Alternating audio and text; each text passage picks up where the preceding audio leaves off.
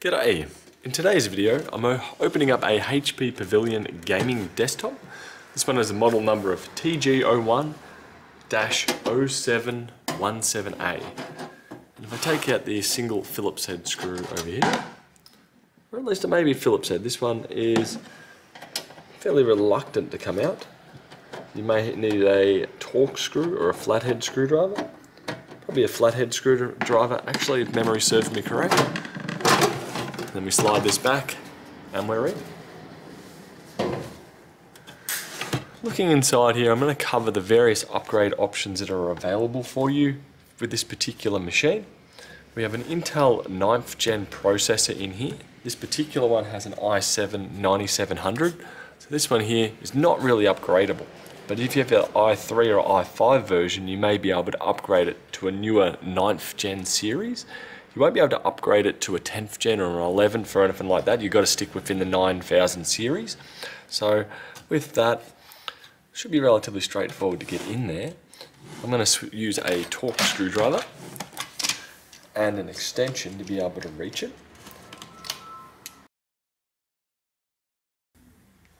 And I'm going to use something like this. You may be able to get away with a flathead screwdriver, but I find that these tend to work reasonably well if I'm using the right bit. This one is not that. What's this one? A T10. This one's got written on it. Yep. That one is loosening it up just fine. While I'm here, I'm not upgrading the processor, but this will show you the steps on how to upgrade it. And also, while I'm in there, I'm going to replace the thermal paste on here as well. Hopefully get this to run a little bit better than what it already is. This one, I'm not sure how much it would have costed when it was first released, but now it is showing a bit of age to it. There we go. Sadly, with this particular model, there's going to be very little you can do to upgrade the cooling on the processor, which definitely is a bit sad, as the typical Intel cooler pushes through the board. This one's already got its own screws on it. So sadly, I believe there is certain adapters you can get that do adapt to this to like an AMD cooler or something to that effect, or their style of brackets, but I'm yet to personally come across that. To clean off the thermal paste, I'm going to use some tissue paper, some isopropyl alcohol, and give that a wipe over on here, like so. Now let's say you were to upgrade the processor, you would move this latch over to the side, let go, let it spring up, then lift up this bottom bit here, and then from there we'll lift out the processor. So for example, I'll just pinch here and here, pull it forward, lift up, and that would be one processor out of there. To put that in, we do need to take note of these little notches on the sides, here, and they correspond with up on the board itself, on the socket itself. Typically I like to line it up with that first in that corner, and then drop down, give it a little nudge. Shouldn't really go anywhere. If it's not going anywhere, you should be right to put this latch down, pull the lever up. We want to get it under this bit just here. So if you can see that one, under there, pull the lever down. Should get some fair bit of pressure, and then you've got to push it under this little metal bit just here, and that should be locked into position. As we can see, we've still got the pattern from the factory thermal paste along here, so this has never been changed. So if I just put some isopropyl alcohol on here and try and clean this off, there's a fair bit on there to clean.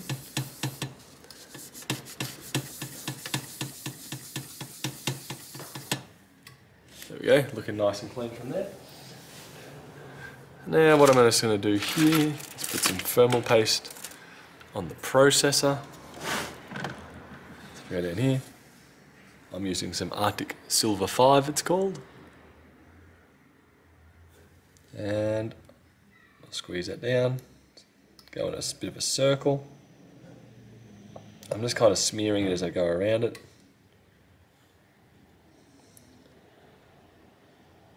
Go. Most thermal pastes are either silver or white. I'm not sure why this one's coming out brown. Guess that was the batch of the day. No, I say Arctic Silver. Yeah, Arctic Silver 5. Anyway, with that on there. Next up, I'm going to connect the fan header here. The fan header here to up here. As you can see here, there's a notch. There's these two little leg bits here and here. They correspond with the header. Be a matter of lining up the screw holes, the threads with the holes down there, like so, and then tighten and work your way around.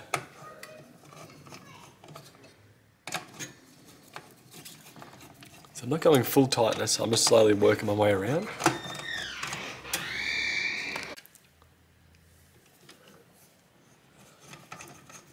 We're moving here as well, over to this one. So I like to get them to about 70 to 90% torque down and then work my way back around to do that final little bit.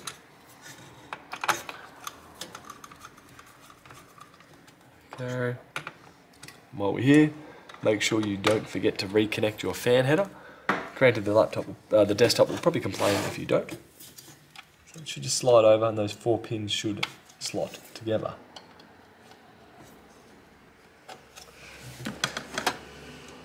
You can kind of see it there, like so. Next up, you're probably wondering storage-wise. Storage-wise, we have a 3.5 inch drive here. This particular one's a 250 gig. So I'd say the customer would put that in there at some point, as it probably would have come with a much larger drive at some point. So that there you could upgrade to either a larger capacity 3.5 inch drive, be it 3, 4, 8 terabyte, whatever size, or a 2.5 inch SSD could also go in this exact location. Looking here, I'll just try and figure out how this comes off here. I'm not seeing any screws. I'd say it must slide or pop. Come by the arrow here, it's saying go forward. Does that mean go back? If I pull here, come off. Another point of topic. If you do want to reshell the computer, I would highly recommend against it, as all the front I/O is part of the mainboard. So all this is part of the case. So if you do try to replace it, A, you're not going to find a standard case for this to go into, and B, the power supply on it is proprietary. Looking over here, this screw here looks to hold in the drive tray. I should be able to use that same screwdriver that I used to take out the CPU cooler. Take this screw out. There we go. And this should lift up and out. What do we see from here? What do we see? We see a wireless card / Bluetooth down the front here. We see the CMOS battery that helps save the date and time in the CMOS settings. And we see an NVMe drive here. So that could potentially be upgraded. All we need is a small Phillips head screwdriver. Just take out the black screw. It will lift up and I should just be able to pull that backwards towards me. There we go. We have one drive removed. This particular one here, if we can see a model number on it.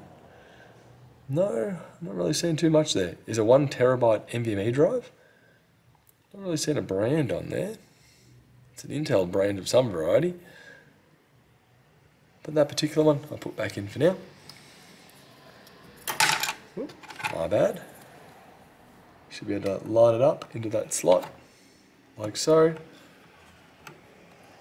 Then push down. Put your screw back in.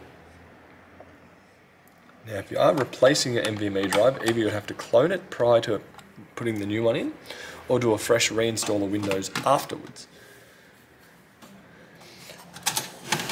Moving on, we have graphics card. This one I believe is an RTX 2060. Flip this latch over from here, push the tab down the bottom down here, and then pull up, and that should release it. This one here is not looking too good.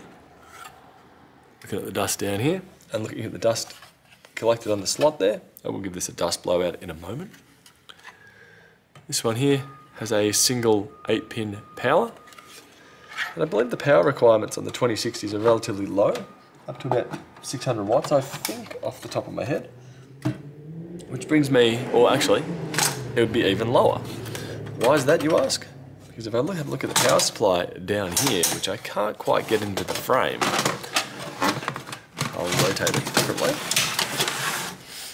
If we go to the power supply over here, this is only a 400 watt gold plus power supply.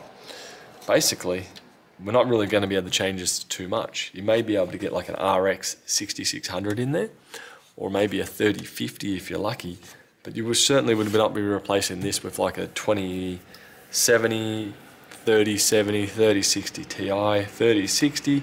They're all going to struggle a fair bit and be fairly starved of power, especially with it being power heavily, or being that most graphics cards nowadays are wanting a fair bit of power. The other dilemma we've got though, being we're a proprietary plug, we have a standard 4-pin over here, but over here we've got the mainboard plug.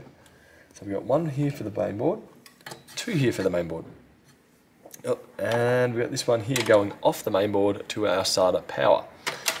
So we have a proprietary style of connection. There may be adapters available to convert to this 4-pin over here and to the other 4-pin up here, and at least then you may be able to upgrade your power supply. Do note though, if you upgrade your power supply, the hole here is different, so you're not going to be able to fit a standard ATX power supply in there. So you're fairly restricted on what graphics card upgrades you can do because of the power restraints. So overall that is not too crash hot there. Anyway, that covers the vast majority of the HP Pavilion Gaming. Hopefully this helps you. Or actually, lastly, almost forgot, RAM. Looking down here, these tabs click out of the way, up the top as well, and then this pulls out. Right now we've got a single stick of DDR4 2666 16 gig. Upgrading it to faster RAM's not really going to change much, as the 9th gen? The 9th gen processors don't really react well to faster RAM, unlike the Ryzen processors. So even if I would probably go a maximum of 3200 megahertz. There's no point exceeding that. Even the 3200 megahertz is not really going to yield you better performance. What will though, is if you install the same size RAM slot stick in each slot. So for example, if we had this single 8 in here, or we had two single 16 and had two 8s, the two 8s will usually yield you better gaming performance by between up to about 10%. So what I'd be recommending if you've got 16 gig in here would be to adding another 16 gig, even though yes, you are increasing your RAM, but gaming performance will increase just because both slots are utilised, and it's utilising 2 sticks of RAM, not just one. To reinstall this back in, see this notch here, there's a notch down here. We've got to match them up. So if the tab's pulled outwards like so, push it into the groove, push down. That click noise generally means that it's installed. It shouldn't rock when you push on it. If it rocks a bit when you push it, or it tilts up and down, you've got it around the wrong way. I'd start with this slot, being that's the slot that it came out of.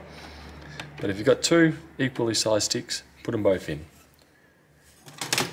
Anyway, that now covers the HP Pavilion Gaming. Hope this helps, and I'll see you guys in another video. Bye.